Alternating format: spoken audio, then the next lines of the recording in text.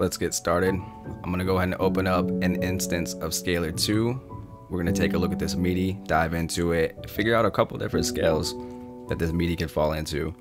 Scalar is really good about this. It has a detect mode, so I'm gonna go ahead and turn on record, hit detect, and it'll work through its algorithm. It'll find us a couple different scales. As you can see, it's got a couple: F sharp Phrygian mode, B minor, D major, E Dorian, and it's going to continue to find different scales the more notes that are played out. It's just really handy, super good tip to use when you're dealing with MIDI and trying to figure out the key of your song, or you want to do key changes and switch things up and vary it, things of that nature. But it looks like we got some scales we're probably going to work with. We're going to either go with B minor or D major, and I'll show you at the end of the video. Both of these scales will work with what we're working on this MIDI. This MIDI is inspired by Chop Squad DJ from the song What Happened to Virgil. So if you want, go ahead and check that out as well. You can see where I got the idea from. So I'm gonna go ahead and drag some stuff over. I have some pre-made scales that I saved in a template within Logic. I grabbed B minor. I'm gonna go ahead and line everything up. Let's go ahead and load it over the top of one another.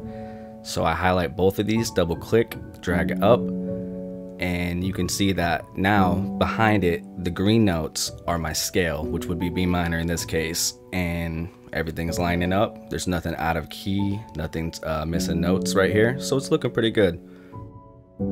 Let's take another look. This time we're gonna go ahead and look at D major. So I'm gonna go ahead and grab that. I got the scale printed out already, saved in the template. Let's go ahead and drag that over. Same thing, you wanna highlight both of them, click it, and there you go. Now you can see that looking at this MIDI, not only does it fall into the scale of D major, we also started on B minor. This MIDI happens to work on both major or minor, and just like anything else, the major will always have a minor and the minor will always have a major. So you maybe wanted your song to be more on the sad side, you might keep the key of your song on the minor, B minor. Now if you wanted to have a little bit more swing, some upbeat drums, something a little bit more upbeat, you would probably lean toward the major side. Looking at what we've done, you can see it will work for you either way you decide to go, major or minor. I made this video today specifically for the Logic Pro X community. I know some of us have seen others and would like to be able to emulate our friends and the videos we see online where FL Studio users are using ghost notes so effectively.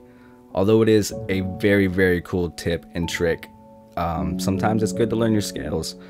And this might help for some people to learn music theory a little bit better, maybe dive that route and start exploring more of that. So anyways guys, I hope this helps, and I'll see you next time when I decide to put up another video.